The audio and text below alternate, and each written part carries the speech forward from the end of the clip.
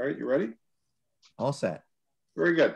Welcome everyone to the Grosse Pointe Historical Society's third Dr. Frank Bicknell lecture of the 2021 season. As a result of the ongoing pandemic, this is once again a virtual online program. We appreciate your attendance. The Grosse Pointe Historical Society series is named in honor of Dr. Frank Bicknell, his daughter, and here you see a photograph of Dr. Bicknell from the early 1970s. His daughter and son-in-law created society's Dr. Frank Bicknell Trust Fund to mark Dr. Bicknell's 80th birthday in 1987. Dr. Bicknell attended these programs until his passing in 1999. I'm Mike Skinner, chairperson of the Society's Bicknell Committee. The other members of the committee are fellow members of the boards of the Society's Board of Trustees, and Adam Hellebuck and Susan Lewandowski. They're both with us tonight. Appreciate all their work. And Adam is this evening's moderator, handling the technical issues relating to this online program, which will be recorded and available on the Grosse Pointe Historical Society's YouTube channel. Thank you, Adam. We look forward to returning to in-person programs when we reach the new normal, hopefully sometime in 2021. But as of right now, it appears that all of the 2020-2021 lecture series, which runs from September through May, will remain virtual online programs.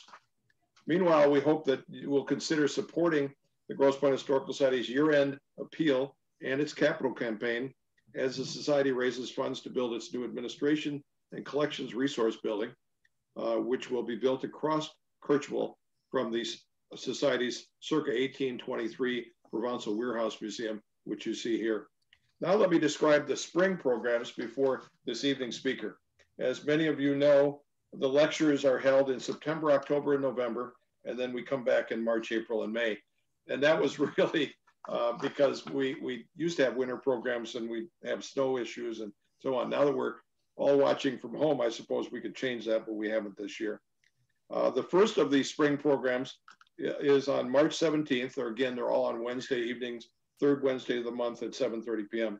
And it's entitled Detroit Civil War Sites and Stories, and is based on a section of the Arcadia Publishing History Press book, Michigan Civil War Landmarks. You see the image there to the left. When America faced its greatest internal crisis, the Detroit area answered the call with thousands of volunteers, including many from Grosse Pointe Township. During this presentation, we'll learn more about the abolitionists, politicians, soldiers, regiments, events, monuments and statues, and graves in and around the city which relate to the American Civil War. The evening's presenter will be David Engel, who co-authored this book. Next is the Wednesday, April 21st to 2021 program entitled Grosse Pointe's Real Estate Point System and Ethnic Diversity in the Community during the 1960s. Kathy Eladicidi, the author of the 1972 book, Grosse Pointe, Race versus Race. Many of you may know her as Kathy Groen. For those of you that knew, she was a 1963 graduate of Grosse Pointe High, now Grosse Pointe South. And the second book, published in September of this year, The Fort, Growing Up in Grosse Pointe During the Civil Rights Movement. And the author of that book, Doug Vreeland, will be the other presenter. This program will mark the 55th anniversary of the first African-American family purchasing a house in the Grosse Pointes, which, by the way, a straw buyer had to be used because otherwise they would not have been allowed to purchase. And the 50th anniversary of the elimination of the community's appalling real estate point system that was the reason for an African-American family not being able to purchase. This point system was utilized to keep certain ethnic groups from moving into the Grosse Pointes. This program will also briefly deal with Grosse Pointe and Detroit tension between the Grosse Pointes and Detroit in the 1960s and Dr. Martin Luther King's speech at Grosse Pointe High School three weeks before his assassination in 1968. Last, but certainly not least, the Wednesday, May 19th, 2021 lecture will feature the new Arcadia Publishing book, Grand Estates of Grosse Pointe. And you see the image of that to the right. Being held during Preservation Month, the May program will once again, now for 20 years, be co-sponsored by Grosse Pointe's greatest example of historic preservation, the Etzel and Elinor Ford House. Back to the book itself, this book is filled with photographs that illustrate the fact that during the early 20th century, Grosse Pointe transitioned from a summer retreat for wealthy Detroit families to a year-round home for prominent professionals who hired the finest architects money could buy to design and build grand mansions. By the 1930s, massive Georgian, Tudor, and other classically designed residences were commonplace. Finally, tonight's program, we will be featuring the Arcadia Publishing History Press book, Wicked Women of Detroit, which was published in 2018 and will describe some of Detroit's most violent, clever, and misunderstood female criminals. The author and tonight's presenter is Tobin Buhk. And Tobin and I were just talking about the fact that it's great he's written all of these books on these interesting, ghastly topics, and that his last name rhymes with spook, but it's B-U-H-K, pronounced Buhk. He describes himself as the connoisseur of crime, a gourmet of the ghastly, an aficionado of the atrocious, and a fanatic of the felonious, and a maven of misdeeds. He's been featured as an expert on the Travel Channel's Mysteries at the Museum. And tonight's topic is his 10th book. And here we are just 2 years later. He's working on his 14th book. Tobin grew up in Wyoming, Michigan, near Grand Rapids. He possesses an MA in English from Michigan State and an MA in Educational Leadership from Western Michigan University. He's been a classroom teacher for 26 years and is currently a high school teacher at Forest Hills Central High School in Ada, Michigan, near Grand Rapids. He and his wife have 2 daughters and live in Jenison, Michigan. And Tobin added that he has 2 standard poodles. So I guess with the children growing, the dogs are your children at this point. So they are my children. Let me introduce Mr. Buhk and turn it over to Tobin. Thank you. Thank you, Mr. Skinner, for those kind words. Before I begin tonight, let me just take a minute before I say one more word, take one more step. Let me thank all of my new friends at the Grosse Pointe Historical Society for hosting me this evening. Mr. Skinner, for that fine introduction. My only regret is that I can't have the adventure of coming over there to see you all in person. But hope springs eternal, and perhaps the next time I visit the Grosse Pointe Historical Society, it will be live, which would be my preference. Now, yeah, so people often ask me why I'm writing all these books about crime, and my standard answer is you don't have to look very far. You just notice what I do for a living. I'm a teacher, so spend all day with adolescents and go home and write about crime at night. It seems it's a wonderful cathartic. I've been doing it for a long time. So as Mr. Skinner mentioned, I've had 12 books published, and now I'm on 13 and 14. So it's going to be kind of a busy year for writing for me. And it's all crime-based stuff. The one I'm working on right now is Michigan-based, and I'm kind of excited about that. That should be coming out in June or July. And the other one is more of a national kind of thing. It's not Michigan-based, but it's historical, and it's kind of along the line of crime. So before I start the slideshow, I have 2 caveats for the audience tonight. First of all, none of you are in the book, but there could be a sequel. So 2, gentlemen, you are here at your own risk. I'm going to be talking about some pretty felonious females here, and the women in my audiences usually ask some pretty provocative questions about doing away with people. So, funny story. I was given this presentation over in the eastern side of the state, Thumb area, and older lady had come with a gentleman, and in the middle of the presentation, she raised her hand, asked a question. It was the cutest thing, and she said, "So what you're saying is, I can mix the arsenic in coffee and it won't taste so bitter." And the man she was with, his eyes got like dinner plate size, deer in headlights. And he kind of looked at her and kind of stepped back. And so, yeah. So we'll talk a little bit about poison and arsenic. So gentlemen, that's my forewarning to you. So let me get started with the presentation. And if I may, Tobin, I promise I will not interrupt again. That brings up a good point. There is a chat feature on Zoom. I think all of you know that. You'll be typing in your questions, and I will be reading them at the end. So if you can ask questions at any time, but we're going to do a question and answer session at the end of the program. Good, Tobin, thank you. Okay, I'm going to share my screen and start my presentation. So let's go ahead and share. Bring bring up my presentation here. And if Mike, you could tell me real quick whether the presentation looks like it's good to go. Yep. Taylor Swift is showing. No, we were joking about that earlier. You can explain that cover. That's not Taylor Swift. Obviously, her hands are too old. No, this is an old magazine, true crime publication from the pulp era. I think this is early 1940s maybe. And I kind of took the masthead off and I put the Wicked Women of Detroit on there. And the model does look amazingly familiar, but we don't know her. Okay, so I'm going to start with this particular slide. Now I'm going to talk for roughly about an hour, and after that, there's like a Zoom fatigue that kicks in, and I'll start to lose audience members, and I probably won't get through everything because I got quite a bit of stuff to talk about. I could talk for a couple hours, but then I'll become a crime victim. You'll be looking to do away with me. So just go for about an hour, and then I'll open it up to whatever questions you might have, and then if you're interested in ordering a copy of one of my books, I have several, then I'll tell you how to proceed with that. My interest in Wicked Women of Detroit, really the most dangerous women in Michigan, comes from this page. This is a 1910 U.S. Census page of the Detroit House of Corrections, the old one in the Eastern Market area, not the newer one that was in the Northville area. Now, any serious study of female offenders in Michigan in this era, that would be the late 1860s until the 1926, the height of the Roaring 20s. All roads lead to the old Buhk, Detroit House of Correction. And the reason for that is it was the only facility in the state of Michigan, the only one that held long-term female inmates. Now, it also held short-termers from Detroit.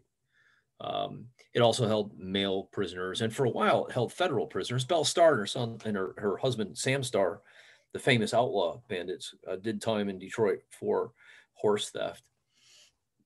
But that didn't last real long, and it pretty much became a state prison. And Jackson, in the very earliest years, had held women prisoners, but for the most part, that wasn't true. There was one lifer that remained in Jackson, but they were all transferred to the House of Correction. And during that 60, 70-year period of time, this is where they wound up. Now, what's interesting about this page is this is an all-inclusive page. Every woman that was doing a sentence long enough to call the old Buhk home when the census takers came knocking is in this page. And what's kind of shocking about that is that if I showed you this similar, pages of the Detroit for the Jackson State Penitentiary, it would be pages and pages and pages, and there'd be many, many more lifers. And the Marquette State Penitentiary was open in 1889, so there would have been census records for that as well, and it'd be pages and pages and pages. This one is just one page, and of these women, most of them are shorter sentences. I mean, these are all the women in the Buhk in 1910, but there's only 5 lifers on this page, and for that period of time that I mentioned, the 1860s to the 1920s, that's about right. So the thing that really took me to this page is the last name on the list, Mary McKnight. Now, I won't be talking about her really tonight. I wrote a book about her.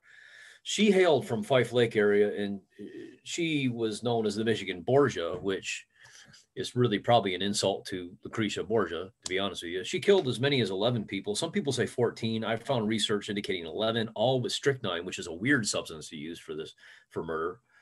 It does the trick, but it leaves a telltale clue that can't be mistaken for anything else. I'll tell you a little more about that later on. Most of them children. So she's really kind of like I think nurses who kill. Moving up the list, we have a woman named Mabel Larson. Her real name was Corin Larson. Lifer, killed a handyman for life insurance policy. Jenny Flood, the Grand Rapids shotgun slayer. Above her, we have Nellie Pope, who, in my humble opinion, is one of the wickedest women in Detroit history, axe slayer. And then above, second from the bottom, we have Sarah Quimby, who poisoned her own children. And so that's it. 5 lifers in the Buhk in 1910. And so that kind of raises an interesting question. Why comparatively fewer female lifers than male? Because like I said before, the Jackson records indicate that there were dozens and dozens and dozens of men serving the full Monty, if you will. All right, so big part of the reason why is this picture that's at the bottom right-hand side. This is a old cabinet photograph. And if you look at the bottom, they're numbered. The men are numbered. These guys with some really enviable facial hair. This picture taken 1889, same year that Jack the Ripper was doing his thing in the East End of London. And this is the numbers give it away. There's 12 numbers, there's 12 men. This is your prototypical jury of the era. Women were not allowed to serve on juries until they achieved citizenship, which was defined by suffrage. The suffrage in Michigan, the law really took effect in 1920. Michigan was slow on the uptake. It was in the mid-20s before the first female juror was on the jury, and that was Wayne County. And then it was a couple of years after that. It was well toward the end of the decade of the 1920s when women regularly sat on juries. Now, you would think that in an era where the legal system was, one could say, by today's standards, chauvinistic, you would think that an all-male jury like this would be hideously prejudiced against a female defendant. But in fact, the opposite was true. It was said that a male juror inevitably saw a female defendant as a woman in his life. She represented to him a mother, a sister, an aunt, a daughter. And therefore, with a really good sob story, that defendant could wriggle her way out of some really, really serious trouble. So the all-male juries is one of the reasons why there were comparatively fewer females doing real long-term sentences. Not the only reason why, but it's kind of a big one. And a lot of these con artists came out and said that they were absolutely terrified of the female juror because they could no longer pull on the heartstrings like they would have been able to do before. Now, whenever I write a historic book, and Wicked Women in Detroit would qualify in this, I have to remind myself that 21st century law and order, my world, is different than their world. And in some cases, drastically so. And the farther you go back in U.S. history, the more so this is true. I wrote a book on criminology in the Civil War, and the law and order, the legal system during the 1860s was really far out.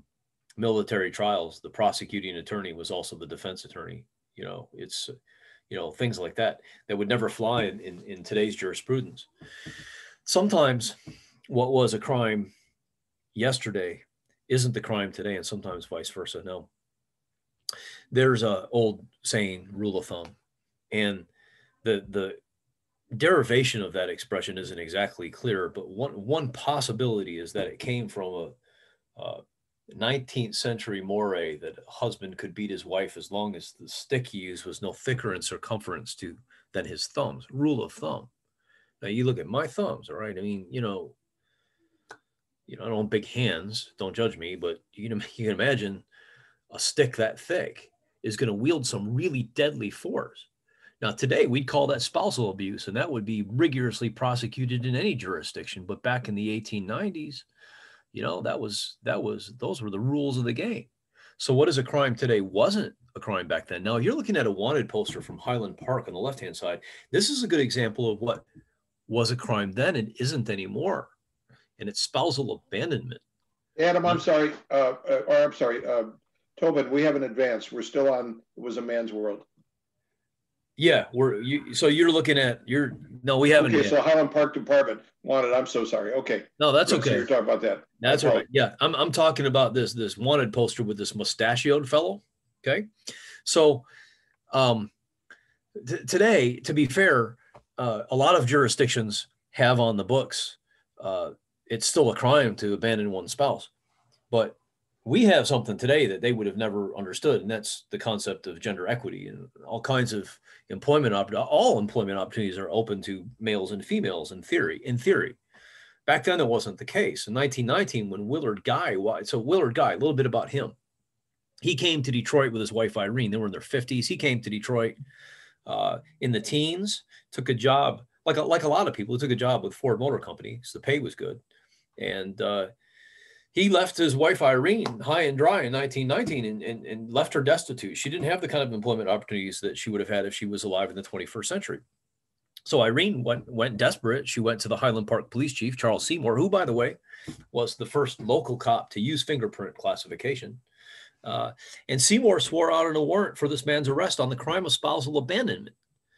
Now, there's a line, and you're not probably going to be able to see it, but there's a line toward the bottom where we're given a clue as to what happened to Willard. And it says he may be found with a woman who is not his wife. So Willard had what my grandmother would have called a zipper problem. They caught him. They dragged him kicking and screaming back to Irene, who I like to think walloped him in the eye, gave him a great big black eye, and then, gave him a steak for it like they did in the old days. Interestingly enough, they lived happily. Well, I don't know how happily it was for Willard, but they lived together for the rest of their lives. They died one month apart in 1926. Kind of an interesting story. And there's a little bit more to it, and then I can tell you where you can find that out a little bit later on in the presentation. Okay, this photograph here that you're seeing that I'm using for the background of my presentation is the old Detroit House of Corrections. It's an old stereo view photograph. It's the only interior shot I've ever seen. Notice the cell block, the high arch windows of the cell block. This would have been facing due east because the prison was constructed before the electric light bulb. And so the idea is that the sundowners would come in and at least give them some light from the rising sun. Although this is Michigan, so there are certain months where that really doesn't happen. But you notice the cells themselves, the ornate ironwork. Before it became the Motor City, Detroit was well known for its iron foundries. And they had a couple of manufacturers of iron things that, like the one that made prison cells for all the prisons all over the United States, was situated right in Detroit. So industry leader, and it was called E.T. Barnum, which is kind of ironic because, the great showman P.T. Barnum, but it was E.T. Barnum, Edward Barnum, and they weren't related in any way, shape, or form. Now, it's kind of interesting that they got this image when there is nobody milling about. And the reason for that is that when women and any prisoners were sentenced, they were sentenced to whatever years at hard labor, which meant they worked in the prison shops, which is where they undoubtedly were when they took this image. So here we have the Detroit Homicide Squad, all 6 of them, in about 1910. How times change. But again, this is before Detroit became a 1 million person metropolis, which I believe happened in about the year 1920. Correct me if I'm wrong on that, but I think that's about when it became about 1 million people. So the crime rate wasn't quite as severe as you would think in 1910. Now, the most interesting a couple of interesting features of this photograph. One is the camera in the middle. This would have been used for mug shots for identification purposes. The suspect had to hold a pose for a little while, like they did in the old days. And another really interesting thing about this is the matron. You wouldn't believe how hard it was for me to identify her. Criminals from this era, I mean, people know the names, but when it comes to the law, the law keepers, these people tend to fall right through the cracks of history, which is very sad. Whenever I write a book, it's kind of fun to try to pull them back into the light. And you wouldn't believe how hard it was to just identify her. Her name was Clara Langerink, and she would have played a vital role in all of this because no self-respecting police officer would ever question a female suspect without her present and behind closed doors. They questioned male suspects in their cells. A lot of times these guys walked in and they limped out because they had a close encounter with a truncheon or a blackjack or a rubber hose. They never treated females this way. Females were usually interviewed in the police chief's office with the matron present and in full view of the public, which meant that news reporters were allowed to sit in on the interrogations and even ask questions. Newspaper reports. So for researchers like me, that adds an interesting layer to the historical record that you would never get with a male suspect. These newspaper reporters would ask questions, and then they would print. A lot of times they'd trip up the suspects in lies, and kind of like junior G-men, really. And then they would print transcripts of this stuff in the newspaper. It's really fascinating. Never get that with the guys. Now, behind Clara here is the Detroit's Rogues Gallery. And an early identification system consisted of 11 or 12 bodily measurements, depending on which jurisdiction you're in, and a mugshot, which was a full frontal and a side. And a lot of times it was a third. It was a full frontal with a hat on, so that if the prisoner escaped, then you might be able to recognize the person with his hat on. The biggest rogues gallery. So what they did is they mounted these photographs on cards. Think of index cards, and they put the bodily measurements on the backside. And then they kept them. Sometimes they published them and sent them to other jurisdictions. If you had a tri-state con artist, for example. And the The biggest rogues gallery in the United States was Chicago by far. Chicago PD. Number 2 was San Francisco, and Detroit wasn't even close because it just didn't have that kind of crime rate. Those other cities did. In fact, the rogues gallery of Detroit consisted of just the 3 cabinets behind Clara Langerink, and you can kind of see the 3 cabinets only have maybe 30 photographs, 30 cards in each. So we're not talking about a real big, group of people here. Now, this gives me an opportunity to introduce you to the first wicked woman of Detroit, which is a little buildup necessary for this. Her name was Ismaniah Martin, or Ismay for short. She was a teenage con artist, and if Ismay had decided to go into vaudeville, she would have made an absolute fortune because she was kind of a gifted ingenue. She had a very, very interesting MO. She would go through city directories of Detroit, and she would pick somebody with the same surname, preferably somebody from the affluent group or somebody who was an upstanding citizen. She'd kind of adopt that persona, and then she would use that to ingratiate herself in with high society in another city. So she goes to it's 1897, and she goes to the Detroit City Directory, and she comes across the name John T. Martin. She adopts his name, and she goes up to Grand Rapids, where I'm from. I'm speaking to you from a southwest suburb of GR right now. And she told everybody she was the daughter of John T. Martin, who happened to be the police chief, the superintendent of police of Detroit. And everybody figured, okay, with that kind of credibility, she's not going to cheat us. So she went up to Heritage Hill, where the affluent lived, and she sold them life insurance policies that didn't exist and bicycles that didn't exist. In fact, she supposedly, the gifted saleswoman. She created a run on bicycles. Every society woman wanted to have a wheel, a big wheel, they called it. Now, Ismay had a sixth sense for feeling the heat. So when John T. Martin discovered he was being used this way, he sent a squad up to Grand Rapids to catch her. She fled with a great big fat wad of greenbacks. Went down to Cincinnati, where she started the scam all over again. She used a different Martin from Detroit. Now, this time, though, she chose unwisely. She chose a Martin from Detroit who happened to be friends with the people she was trying to con in Cincinnati. They exchanged letters, and her goose was cooked. She got arrested and taken to the Cincinnati police station, where they're going to take a photograph of her. But she had some type of a pathological fear of the camera, and we didn't want to sit and still for the camera. The photographer was afraid she was going to tear up his whole studio. He said that trying to get her in that chair was kind of like wrestling a cat into a bathtub of hot water. Cat doesn't want to go in the water. Ismay didn't want to sit for the photograph. Finally, I think she got kind of tired of fighting it. She sat for the photograph, and when the photographer said, "Hold your pose," this is what she did. She made a clown face, which rendered the photograph unusable for identification purposes. They didn't even try to make a profile shot.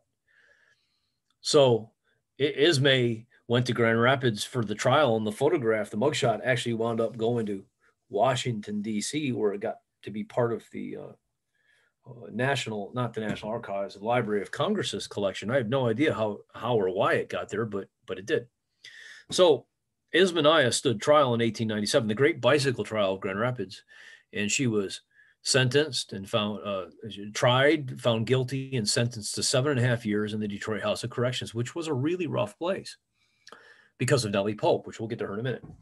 And Ismaniah's weight plummeted. The superintendent, the warden of the Buhk, a guy named Nicholson, was afraid she was going to die behind bars, and so he pushed for a parole, and she was let out early after a couple of years. Ismay, true to form, made a beeline straight to Mackinac Island, where all the affluent tourists were. She was going to basically set up a con there, and they caught her coming off the boat, kicked her off the island. So she was burned everywhere. She decided to go straight, which meant that she became a reporter for the Detroit Free Press. Now, when she died, the newspaper ran a glowing obituary of her, but they didn't say anything about her life before she became a reporter.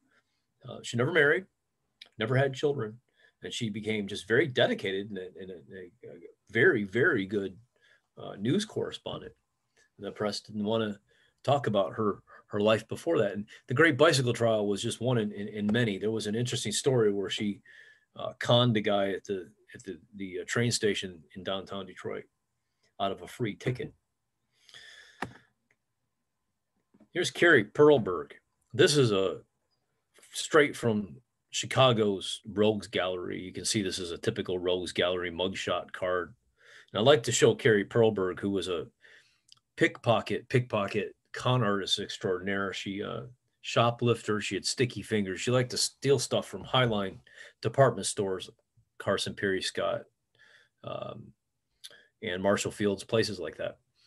And I like to show this particular photograph because she is a really good example of how a manipulative woman could really tug on the heartstrings of an all-male jury.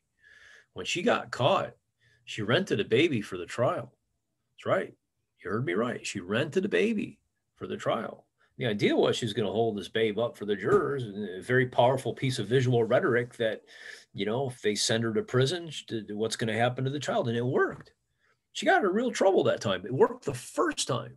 She tried it a second time and it didn't work the second time. But that's a really good example. And when female jurors started to go into the jury box, people like Carrie Perlberg were absolutely terrified because that visual rhetoric wouldn't work so easily on the women. This is the back side of the card. A couple more mugshot cards. These are really upstanding Michiganders. They're both from Detroit. Both check kiters, which is a kind of a nomenclature for check forgers before they had security paper. The woman on the right-hand side, it's the same woman. The bottom one is her mugshot that was taken in 1914. And the top one, she got caught a second time, 1915. You notice that that 1 year has not done Evelyn Winifred any favors. And this is just generally technically how these bodily measurements worked as an identification. They call it the Bertillon system. The idea is that these measurements couldn't be hidden or faked real easily. One of them is height, one of them is girth, those type of things. So when you have somebody whose appearance has been so drastically changed in 1 year, the idea was that the bodily measurements were going to give her away because they'd be identical, in which case they were. And that's kind of how she got caught. The bottom one is San Francisco. The top one is Oakland, California, other side of the bay.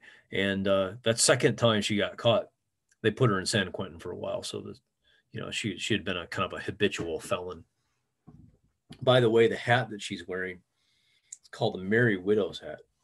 It was all the rage in the teens to get these things as big as you possibly could. I've seen them with stuffed parrots on them. And this one she's wearing is actually kind of small. They got to be so big that Detroit had to pass a city ordinance because women were bumping into guys with these things. The city ordinance said that these hats had limited the circumference of these hats to 8 feet, 8 feet in circumference. So amazingly large hat when you think about it. So lots of stories of women in court because trials were very, very popular. I mean, that was the best drama in town, better than vaudeville, better than anything. Unexpurgated, testimony. You might hear a madam get up and talk about what went on behind closed doors. I've done trials like that, research cases like that. And so these trials were very popular. And there was always an aisle for women. And lots of times you hear reporters complaining because they have to crane their necks to see over these Merry Widow's hats because they were just so huge, so large. Okay, so here's what it's unfortunate this building didn't survive because it's a very majestic structure.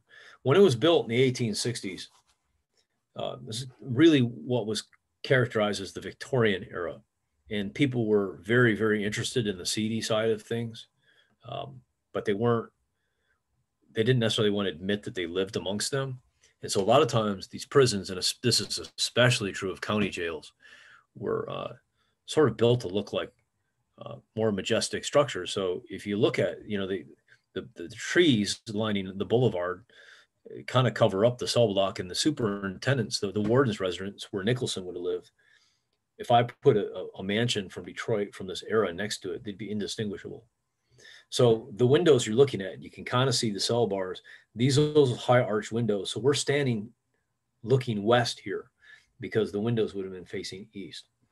It was a whole block. There was the superintendent's residence, and then the two wings jutting out from each side, and then there was a square yard in the back.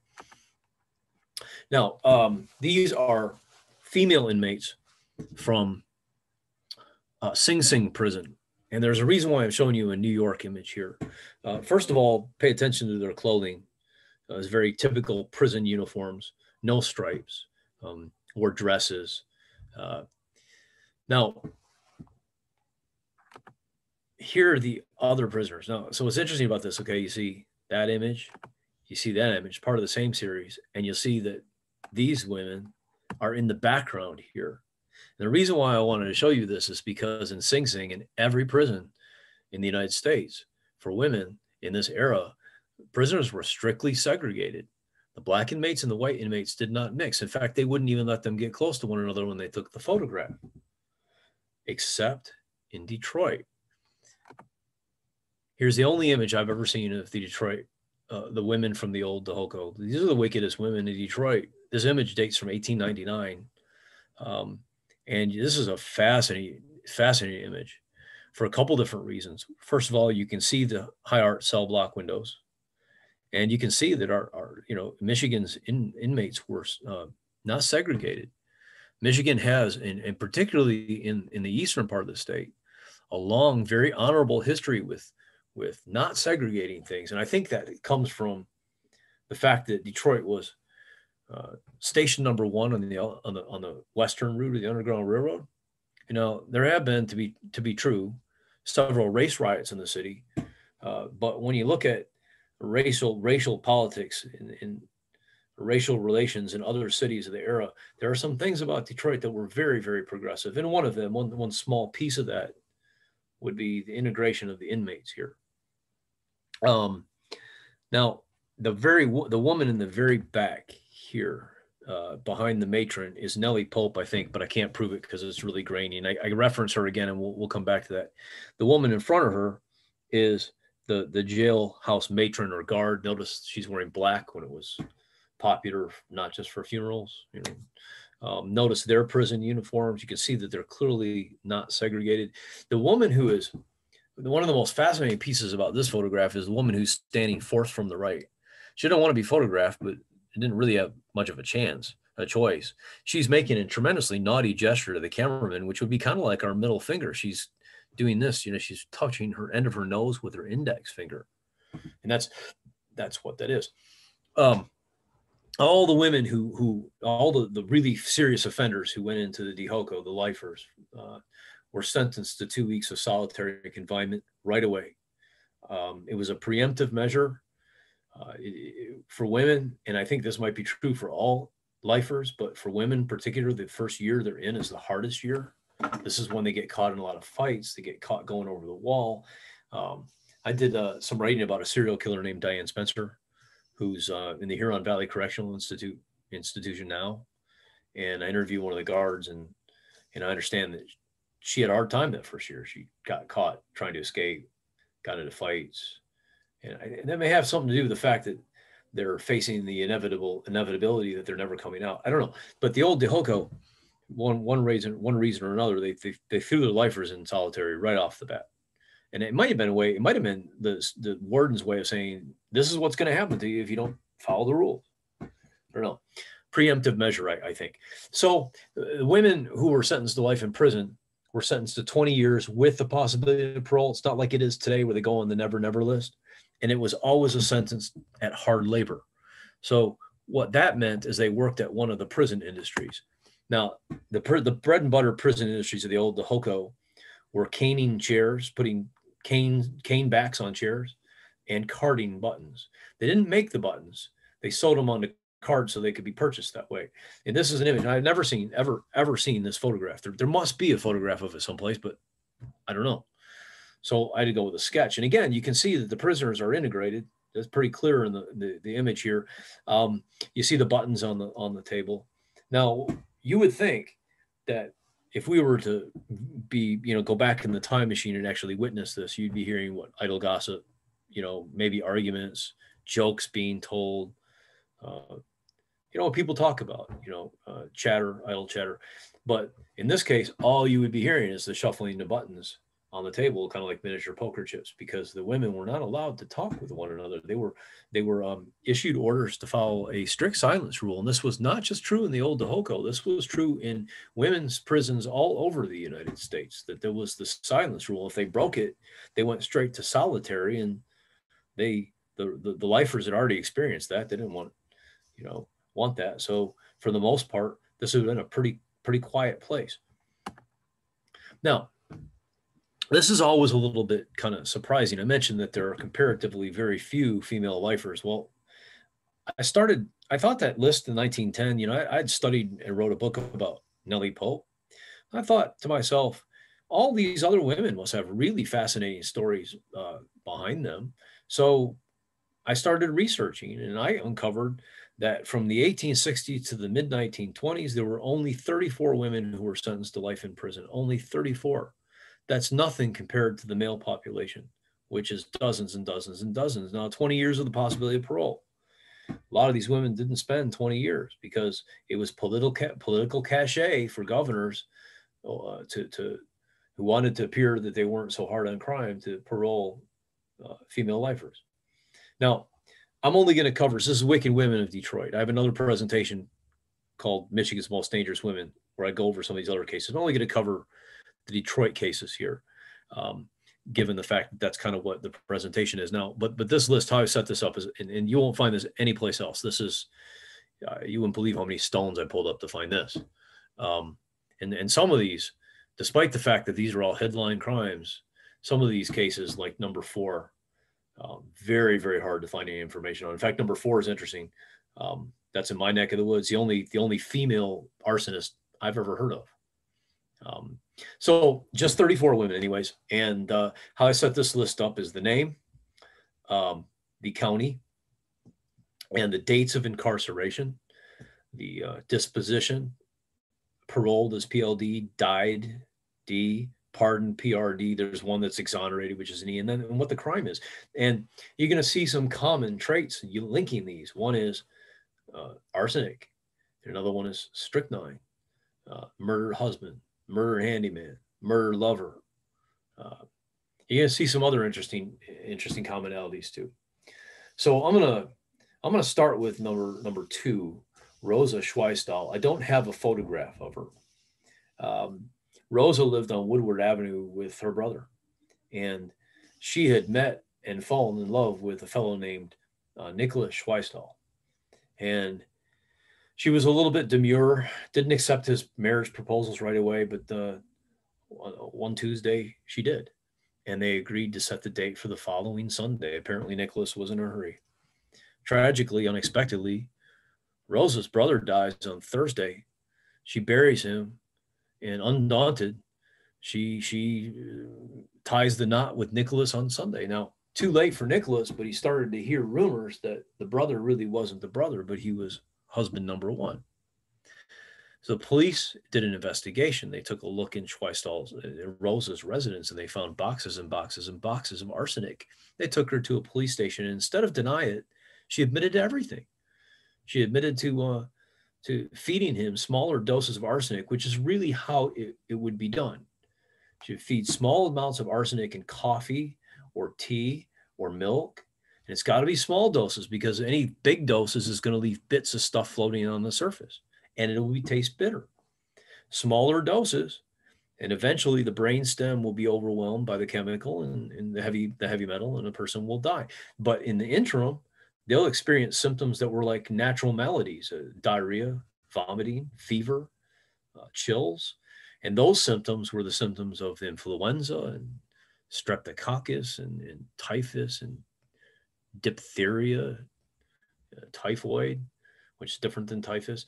So if a killer really wanted to get away with it and make it look like, mask it as a natural murder, it'd be arsenic. So Rosa is sentenced to life in prison, which amounts to 16 years. Now, not a tremendously villainous woman behind bars. In fact, she was older than all the other women, and she was beloved. She took on a motherly role. In fact, she was so beloved that when she died, Nicholson, the warden, had a ceremony right in the cell block for her.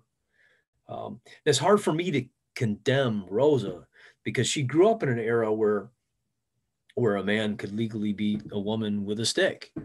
And who's to say that her husband wasn't a sadist and used the stick too often, you know? And, you just don't know. Number 3, I know it's not Wayne County, but it's kind of an important point that I wanted to make about this. So Amanda Simmons nearly got lynched in 1869 for committing what many consider to be the worst case in Allegan County history. She led her 3 children down to the river, the Kalamazoo River, and drowned them, and then laid the bodies out one by one. Which, couple things about this are interesting. One is, I'm talking about really old cases, but you're going to hear echoes all the way to the present because there's patterns in criminology. I mean, it's the old saw, history repeats itself. Well, it certainly did in this particular case, because there was a woman recently, I want to say her name was Smith, who drowned her children by driving her car into a river or a lake. And if I remember correctly, people at the time, it was bandied about that she could be suffering from a really serious case of postpartum depression, which is a thing. It's a very serious thing. And I don't know. I mean, I'd heard rumors that maybe there was a boyfriend involved. I mean, who knows why she did what she did. Point being, though, is that, you know, I hear that case and I think to myself, Amanda Simmons, it's an echo, you know, it's a history repeating itself. But I also think to myself that, you know, something was probably wrong in her mind. Something was broken for her to have done this, and mentally disturbed in some way, shape, or form. Maybe it was some form of depression. But applying 21st century psychological terms like depression to a case from 1869 is like the ultimate example of Monday morning quarterbacking. They didn't. If you'd asked the detective, you know, if you told the detective that arrested her, the sheriff, you know, she was suffering from depression, or she had fallen into a deep depression, he'd be looking for a hole in the ground because they wouldn't know. They wouldn't have those terms. But it is interesting. Sometimes it's instructive and even kind of entertaining to use these terms and try to figure out what it is that made these folks in this era tick. But it's another example of where, and this is a trap that historians and historical writers fall into, is you just can't assume that things the way they are today always were that way. And that happens. I've fallen into that trap. I mean, it's a very natural error to make. So moving on, Nellie Pope, number 10. Let's talk a little bit about her. There she is. They called her a statuesque beauty. She was 6'4", 200 pounds. She's very, very tall. This is her photograph when she went to prison in 1895, and this is what she looked like when she got out in 1926. Now, Nellie Pope was married to Dr. Horace Pope, who was a dentist, who ran his dental business from the front studio of their house. I believe it was Woodward Avenue. Now, he was quite a bit older than her, and when he was busy doing his teeth drilling, Nellie had picked up 2 really bad habits. One of them is opium eating. She was an opium eater, which was their term for somebody who became addicted to opium-based products that could be purchased at pharmacies. Things like laudanum, paregoric, heroin, even cocaine. I mean, all kinds of things. The other bad habit she picked up was a young barber by the name of Bad Billy Brousseau, who also happened to share her love of opium products. So she carried on an affair with Billy, and actually was so manipulative that she was able to convince her husband that she needed help around the house. And so she got her husband to hire her lover as sort of a manservant. And they carried on the affair right under the nose of the cuckolded dentist. And he wound up sleeping in the chair in the kitchen. Now, when the good dentist wasn't looking, Nellie had sent Billy around Detroit on 2 errands. One was to get their dope. The second one was to take out ever larger life insurance policies in the good dentist's name. And you know what's coming next. One dark and stormy night, I think quite literally, Billy Brousseau tiptoed behind the dentist as he slept in the kitchen and hit him in the top of the head with an axe so hard it took the top of his head off. It scalped him. Then Billy, who I'm fairly certain was high at the time, made his fatal error. A lot of these criminals make one fatal misstep. Harmatia, the Greeks would have called it, a tragic error in judgment. And in this case, he put the axe, the bloody axe, next to the chair. That was his undoing. He ran off to the nearest constable he could find, a beat walker, and told that was part of the plan, and told the cop that the dentist had found him in flagrante delicto with his wife and took a shot at him, and that he had no other choice but to defend himself. He had an axe in his hands, and he hit the dentist in the forehead with an axe. This constable came to the scene of the crime, and there the body is in a ever larger pool of blood. There's the axe. Now it turns out that the dentist was bald in the front but had hair in the back. And what do you know? What's on the axe tip? Coagulated blood with hair. That was all the forensic evidence that the police needed to prove that he had tiptoed behind the dentist and hit him in the back of the head.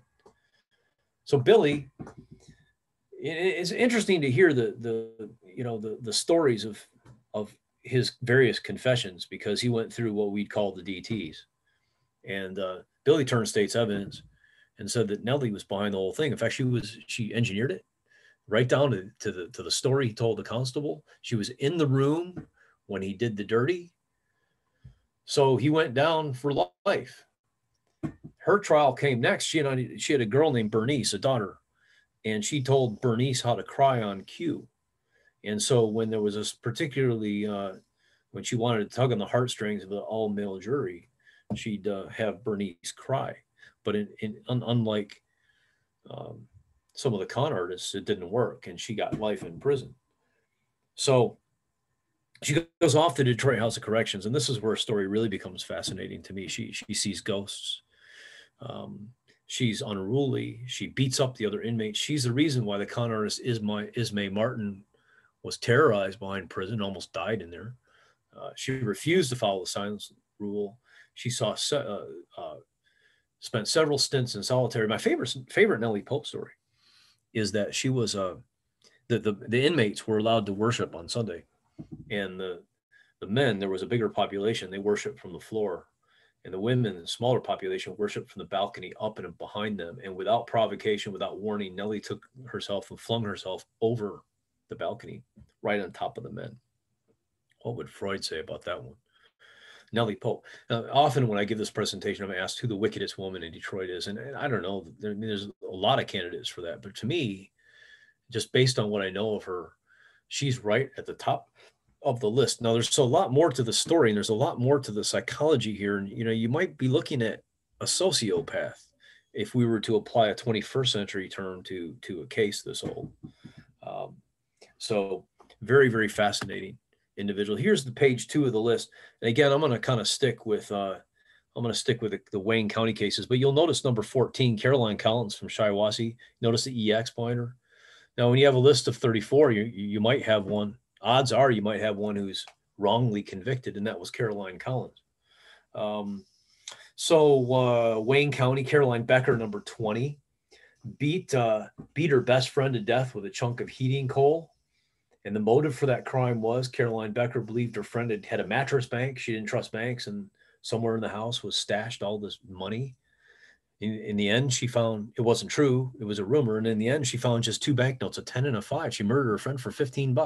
Now, granted, that was more money then than it is today, but $15, right? And she wasn't very careful about it either. She stuck the bloody money in her shoe and forgot about it. And that's exactly where the police found it. That was the smoking gun, if you will. We'll get to Sarah Lewin, number 25. I think she's next. Yeah, now here's another. This is a sociopath. I'm certain of it. Look at the eyes always, this photograph. So she lived in a fantasy world. She was a milliner, seamstress, skilled one, but she lived in a fantasy world. She told everybody she had $500 when she had $5. And using logic like that, she didn't have any trouble finding somebody to co-sign a loan for a mortgage, which she promptly defaulted on. Her creditor had her thrown out of the house and had the locks changed. So she decided to get even. She hatched a plot. She prowled his neighborhood and waited for his little son, I think he was 6 years old, Max his name was, to go out on his velocipede, his tricycle, and then she nabbed him. She took him down to a swamp on the edge of Detroit then, and stuffed his mouth full of leaves, stomped on his head. He had circular marks on his forehead that Coroner didn't understand at first, but it turns out it was the heel of the shoe. And then she throttled him. She was caught. A couple more photographs over. This is as she's being taken away. That hat, I guess, was a very special hat to her, and she always tried to be photographed in it. In fact, she was wearing that hat in the neighborhood when she kidnapped the kid, and so there were witnesses to the kidnapping, and it was the hat that kind of gave her away. So she was sentenced. She was sentenced to the Detroit House of Corrections. This is 1924. So she goes into the old one, and right around 1926, the structure was just getting old. I mean, it predated electricity, old plumbing. They built the new one in Northville. And because the old one had a reputation for being kind of a draconian place, I mean, the women were not allowed to use the yard until the last couple of years of their the structure's lifespan. So when they got to the new one, they were lodged in quarters that were built by the Detroit architect Kahn, and it functioned more like a college dormitory. The women were allowed to walk around, and supposedly Sarah Lewin became quite fond of gardening while she was behind bars. Here's the last of the list, 34 of the 34 women. The Wayne County cases here, 31. Minerva Abass was convicted for shooting her husband on some flimsy evidence, which led to her discharge later on. But the one that I think is just perfect for Motown is number 34. Ethel Walker got into an argument with a friend over a record collection, and apparently tempers ran high, and she shot her in a sentence that 12 years, which was ultimately commuted. You're going to notice before we carry on here some kind of startling patterns in all of this. The most common, I think, 40% of these cases are uxoricide, or women who are getting rid of loved ones. It could be a lover, could be a husband, boyfriend, and you're using heavy metal poison for it. I call it chemical divorce. Usually it's arsenic or strychnine. You know, the question is, why is that the most common crime? Well, uxoricide is a common crime anyways, but I think that it has a lot to do with the fact that divorce would have been something that would have not been very common or even socially acceptable. I think a woman could get a divorce, but I think she would be a pariah in her community. So a lot of them took a different way out. And then, of course, there's always the possibility that she was with an abusive husband in an era where they didn't really consider abuse like we would today. And for some women, maybe, you know, they're married to men, sadists even, who like to go to the stick often. And, you know, that maybe doesn't justify it. Maybe it does. I don't know. It certainly explains it. Another thing that you're not going to see here is you don't see a lot of gunshots. There's one, a Minerva Abass. There's a shotgun slayer, although that would be two. Another one you don't see a lot of is blunt force trauma. The Caroline Becker murder found with a chunk of heating coal, but that's by and large. And edged weapons is another one you don't see. I can't think of any stabbing deaths here. By and large, these are passive aggressive forms of murder, strychnine and arsenic. And strychnine, these products were available all over the state as rodent killers, rodenticides. The product with strychnine was called Paris Green, and the product with arsenic was called Rough on Rats. And nobody, especially in agrarian communities, would have even batted an eyelash if a farmer's wife had rolled up in a carriage to buy a pound of a rodenticide. Whereas other substances which were freely available, I mean, if they, you know, there would have been tongues wagging about this. And so that would explain all the arsenic and the strychnine. Plus, these are pretty lethal substances. And strychnine was, they couldn't make green wallpaper without it. Our arsenic, also in wallpapers, lots of stories in bigger cities like in New York City where they didn't have access to rodenticides as much access. You hear stories of would-be killers boiling the wallpaper to create a heavy water with arsenic, and then using that to dose somebody. Euphemia Mondich is number 32 on the list. Now, she'd really be more of a serial wife than a serial killer. The Detroit Free Press said she was married 18 times, but that's an exaggeration. These newspapers of this era are very highly sensationalized. I like to think of them as taking a spicy story and throwing on red pepper on top of that. She's married 6 times, I think, and she was married to a guy named Mondich. And she took a lover named Yodorovich, and she used Yodorovich to bump off Mondich. And then what do you know? Yodorovich disappeared. It was a little while before she became a person of interest, but when she did, they caught her trying to flee the country. And very much like the earlier case I talked about, Rosa Schweistal, instead of deny it, she admitted it all.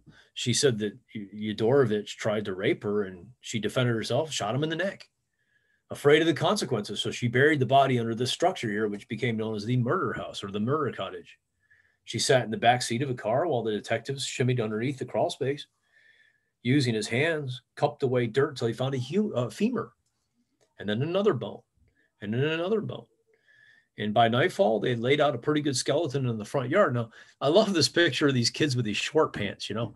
Can you imagine what they'd be thinking with this skeleton laid out in the front yard of a neighborhood house? If they're anything like my students are thinking, this is so cool, a real skeleton, you know. What wasn't so cool for Euphemia is that the skull had a hairline fracture going right up the backside, and there was a lead pipe buried next to the body, and that didn't jive with the self-defense. So they, you know, at the trial, they put the skull on the table right in front of her. It was not uncommon to use body parts in trials of that era. And the jury took one look at that skull fracture, and they realized that she hit him on the back of the head, and that didn't exactly work with the whole idea that he was raping her, and they gave her a life sentence. So now, what's interesting about this life sentence is 20 years with the possibility of parole. She went in 1924. Now, the first date is wrong. I got to change that. She died in 1961, so she spent 37 years behind bars, way longer. All those other sentences and those other 34 women, I mean, you'd be lucky to find one who did the full 20 years. Nellie Pope did, but she was a terror behind bars. Euphemia Mondich, 37 years. It's really interesting. Another photograph of her. Very interesting individual. One could argue that in the top 5 wickedest women in Wayne County, Wayne/Oakland/Macomb County, she'd be right up there. She'd be in the top 5, I think. I kind of talked about this a little bit, so I'm going to kind of just go through this a little bit. But, you know, in this era, people could have got their hands on all kinds of stuff. These are drug labels from 1900 from E.M. Colson, Kalkaska pharmacist. I acquired these when I was researching the serial killer Mary McKnight I kind of began the program with. And the one that's interesting here is this paregoric. Now, there's paregoric, I think, floating around today, but it's not this paregoric. If you look at this stuff, it's 46.5% alcohol, which is 93 proof. That's a strong cup of whiskey there. And then it's spiked with 1.9 grains of opium. Now look at the dosages. 3 months old, 5 drops. And then it goes 1 year, 15 drops, and the adults get the full teaspoonful. Now, this stuff is 40 years before the discovery of penicillin, or penicillium, which gave rise to penicillin and its offshoots like amoxicillin we have today. So back in this age, they weren't really curing the underlying cause. They were just treating the symptoms. And, you know, so what they do with kids is they'd give this stuff to them. You know, if they teethed, they'd rub it on the gums and numb it up really good. In fact, that's cocaine was used that way. Pharmacies sold cocaine all the time in various concoctions that were designed to be rubbed on the gums of teething children.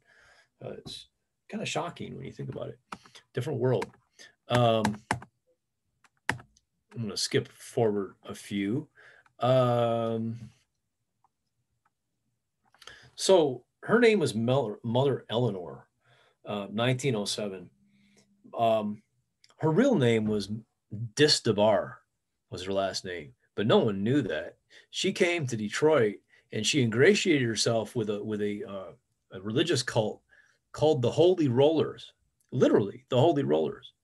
Now, what's interesting is she was espousing a philosophy that was really a kind of a precursor to femininity. I think femininity is the wrong way to say it. Feminist movement. She her philosophy would have been a pioneer in the feminist movement. So way ahead of her time, but she wasn't doing it to make a point. She was doing it to make a buck. And she had convinced these holy rollers that she was the real deal. And that so much so that they figured their mother Elinor had to have fine jewelry to wear. She's being interviewed by a journalist for one of the big three, you know, the News or the Detroit Times or the Free Press. I don't remember which. And the reporter said that she had this great big huge gemstone on her ring. And that what she would do during the interview is she would take her finger and sort of move the ring so that it kind of glistened in his eyes. And you see what she's doing here. She's very prominently displaying that ring. Wasn't hers. It was one of the holy rollers. They lent her like $80,000 in 1907 dollars of jewelry. Then one day she absconded and never to be heard or seen again, ever. In fact, to this day, Madame d'Estabar's ultimate disposition is unknown. She just disappeared into the ether with all of that jewelry and all of that money. And what happened was the finger of blame's got to point somewhere. And so they couldn't catch Mother Elinor. So what they did is they ran a dragnet on fortune tellers throughout the city. There was a city ordinance that said that fortune tellers could not advertise in the newspaper, and no one ever enforced it. It was just kind of one of those old ordinances that just, you know, dated back. It's like there's some type of on the books is some law that said you in Detroit, you can't tie your pet alligator to a fire hydrant, right? Well, it's never enforced because what would be the need for it? But I'm sure at some point in time, somebody had an alligator and tied it to a fire hydrant, and there was a fire, and some firemen got bit or couldn't get the spigot open, so they had to, you know, put it on the books. Well, it's the same thing with these fortune tellers. I mean, in the Victorian era, spiritualism was a really big thing. Conan Doyle, who wrote the Sherlock Holmes stories, was a big spiritualist. They did seances, and so con artists would come in and use this to try to con people out of money, you know, and use their emotions, their desire to connect with dead loved ones, and to make $1 or $2. But no one ever enforced the idea that they couldn't advertise in the newspaper, fortune tellers, until this happened. And then what happened? The police did a dragnet. They used Clara Langerink, who I showed you earlier, the matron. They gave her $1, and she would go to every fortune teller who advertised and pay $1, and she got her fortune told. Then they were guilty of using the newspapers advertised, and they took them away. And they literally ran people out of business. It was all because of this woman here, Mother Elinor. Let's skip this one. Okay. This one. This one is fascinating for a lot of different reasons. You're looking at a wedding photograph. The tall fellow is a prosperous farmer by the name of Ney Ford, Ney. And the woman is a cabaret dancer from Toledo named May Blen. They met like a lot of folks, middle-aged folks did in that era. They met through what is known as a Cupid club or a matrimonial club, where basically they'd pay a certain amount of money for a fee, for an entrance fee, and then they would give addresses of eligible opposites they could exchange letters with. So these two kind of got into an epistolary romance. They exchanged letters. He was smitten with her, so he drove down to Toledo to meet in the flesh, so to speak. And it was love at first sight for Ney. And he told her, you know, it was not beyond him to lie. He told her that if she agreed to marry him, she'd never have to work another day in his life because he was, after all, a Ford. You know, Fords in Southeast Michigan. Well, there are a lot of Fords in Southeast Michigan, and they're not all related, at least not directly, to the auto Zion. So, but she had a bit of a gold digger in her, and so she said, I do. Now, when she got to Plymouth Township, she found out that her palatial estate was this farmhouse, and to add insult to injury, she was made to cook meals for the servants. So May Blen Ford now vowed to get even. Now, this was the Roaring 20s, 1922, and she spent a lot of time in blind pigs, speakeasies, blind pigs and unlicensed, saloon. And loose lips sink ships. Drunks and babies tell the truth. She blabbed about what she was about to do, and that was hire a hitman to get rid of Nay Ford. So she found one. His name was Kansas City Ed. I can't make this stuff up. I'm not that creative.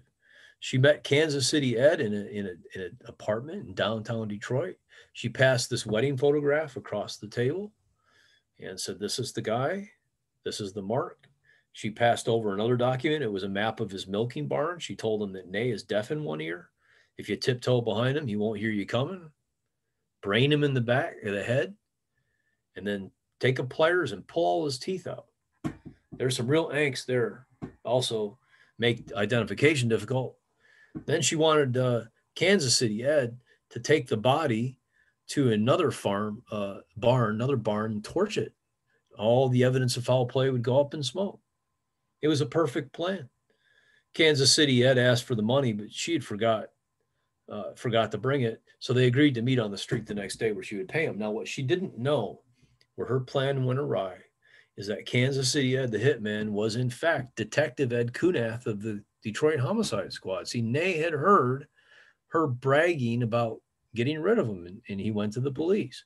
Kansas City Ed, Detective Ed Kunath. Now, Kunath was no fool. He knew that she would try to worm her way out of it. So he had stationed two other officers behind the wall who overheard they peeled away some of the wallpaper and the lathing, and they had heard the entire conversation. There was no way that May Blen could say she didn't say it. She hires a lawyer, very, very good lawyer, to defend her at the conspiracy to commit murder trial. Took place in 1922. Now, the lawyer had a very, very compelling argument. He had said that in order for a person to be guilty of conspiracy to commit murder, they had to make an overt act. Merely talking about it, and this had to be a winner with the all-male jurors, merely talking about it, killing your husband, isn't an overt act. Or the lawyer said, a lot of Michigan women would be in real trouble. So what would have been an overt act? Paying the hitman. And Kunath must have known this because he asked for the payment. And they arrested May on the street when she was to meet and pay Kansas City Ed, but they arrested her without searching her. She didn't have the money on her. So they couldn't get her for that. And she beat the rap. There she is in her 20s era turban, leaving the court triumphantly. Now, it's not a happily ever after for her, though. She snaps shortly after the trial under the stress of the trial and spends the rest of her days in Indianapolis mental institution. Okay, so I've been talking now for about an hour and 15 minutes, I think. So I'm getting to that point where I'm afraid that there's going to this Zoom fatigue or Zoom teague is going to kick in. So I'm just going to talk a little bit more, and then I'll take whatever questions you have. So my last two books, this Wicked Women of Detroit is number 10. This is number 11, Robert Irving Latimer, who was the longest tenured prisoner in Michigan history for a long time. Murdered his mother. It's called matricide. The crime is called matricide. It never happens. It's like the blue diamond of criminology.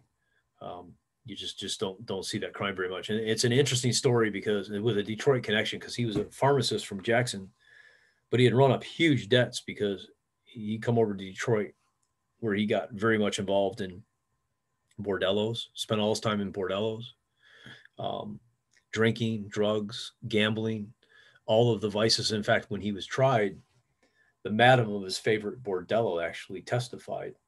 A very, very interesting situation that. Now, he was a pharmacist. So when he went to prison, he happened to go into the system at the same time as the entrance of a real lax prison administrator who allowed him to work in the pharmacy in prison. And he brought in all kinds of drugs. And one of the things he brought in was prussic acid, which is another name for cyanide. And he whooped up a batch of poison lemonade and killed a guy on his way out. So this is a fascinating story. Anyways, this is my 12th book, The Lonely Hearts Killers. Very, very famous case. They were tried and convicted in New York for a capital offense. What a lot of people don't realize, that they were caught in Michigan for the murder of a widow and her 18-month-old daughter. They were a weird situation where they were caught for one crime and extradited and convicted and sentenced for an entirely different crime in an entirely different state. And the reason why that came about, in large part, is because Michigan was debating a death penalty at the time, which failed. Had it passed, they would have never left Michigan, I don't believe. But it didn't. It failed. So Martha Beck and Raymond Fernandez, the infamous Lonely Hearts Killers, and they got their name because they used these Cupid clubs to meet lonely and unsuspecting widows with means, and then they'd steal stuff, and in some instances they murdered them. So there I am in the historic prison of Mansfield. I got that off the bucket list this last summer. My daughters and I went to Mansfield, is where they filmed Shawshank Redemption. Mansfield, Ohio is one of the prisons in the prison system in Ohio. It's largest freestanding steel cell block in the world, and you can go tour it. There's solitary cells, which are really kind of creepy, and it's like kind of stepping into a movie set because they filmed the Shawshank there, and they go over how they turned the prison into kind of the movie. It's very fascinating. They have some of the sets there that they created, and if you're into ghost stories, it's supposed to be some people say the most haunted location in America. I like to keep my feet on the ground. I don't generally like to fly off into the world of the ethereal. Although I like a good ghost story as much as the next guy. So for me, kind of an amateur penologist, I was more interested in the prison facets of it than the ghostly residents. But it's kind of cool. It's kind of interesting thing to do. They do a big thing at Halloween. And anyways, it has been a great honor to speak to you, all of you, this evening. Positive word of mouth is my very best advertisement. So if you like what you heard, please tell libraries or other organizations, historical societies who'd like to host me. I have lots of presentations, one for each book. Sometimes I have one on Michigan's forgotten serial killers, talk about a lot of cases. If you didn't like what you heard, don't say anything to anybody, please. But Tobin, I see your website. It's Mike Skinner. Yeah. They can contact you via email. Yep. Or go to your website, and if you're interested in any of Tobin's books, he's willing to mail them to you, and you'll pay the postage, but sell them at retail price, but sign them, right? Yeah, I have 4 books right now available. One is The Wicked Women of Detroit, which I spoke about tonight, of course. One is called The Shocking Case of Helmut Schmidt. That's about a serial killer from Royal Oak who also happened to be a World War I spy. He worked for Ford Motor Company, and was passing information from the Highland Park plant over to the German embassy. I have the last 2 books I showed you, the Michigan matricide one about Irving Latimer, and then the Lonely Hearts Killers. They're $20 each. If you buy multiple copies, I'll make a deal with you, give you a break on that. And I'll pay for postage. So you can pay me through PayPal or send me a check. Personal check's okay. If you just send me an email, tell me what you want, and your mailing address and how you'd like me to personalize that, I'll personalize and autograph it and send it right out to you. So Tobin, it sounds like the perfect Christmas gift. Yeah, absolutely. So no pressure though, but if you're interested, that's how you can order a book from me. So well, let me go. There's 3 questions. Okay. Just wondering if any of the women who poisoned their spouses or partners were abused by these men. Was there any proof of that in any of these cases? It didn't seem like it. No, because Sarah Quimby murdered her children, and she tried to murder herself. So basically, she did a murder suicide. She spiked the wine with I want to say it was. But she was certainly not someone that was abused by a spouse. Well, I think she was actually. She was married to a farmer named Elmer Quimby, and I think that there's a pretty good indication he was sort of heavy-handed with her. So she tried to kill her. She killed her children, and then she was going to kill herself, and she didn't have a heavy enough dose. But here's the thing with this, and here's why this is hard to prove. Back in that day, it wasn't considered really underhanded. It wasn't considered inappropriate, and so the sources don't really go into, well, it was justifiable because he slapped her around, because it was considered okay to do so. But you can kind of read between the lines, and you can kind of see some of these instances. And out of all the women I talked about, Sarah Quimby would be one that I'm almost convinced her husband was beating her. Okay, and then another question: what sentence did Brousseau Brusseau get? He got life. So 20 years with the possibility of parole, but he died of consumption in prison, I think after spending about 15 years inside. So he would have died like around 1905 and of consumption. So he died of tuberculosis. Okay. And then one of our attendees or participants says, I'm interested in the details of the woman prisoner named Jenny Flood from Grand Rapids. What do the other information columns mean? For instance, the last entry where it says Canada, does that mean that she was born in Canada? I assume that's the case, right? Yeah, that's nativity. Yeah. So Jenny Flood is an interesting case. She's a Black Widow killer. And I have a whole chapter written about her in a book called Murder and Mayhem in Grand Rapids.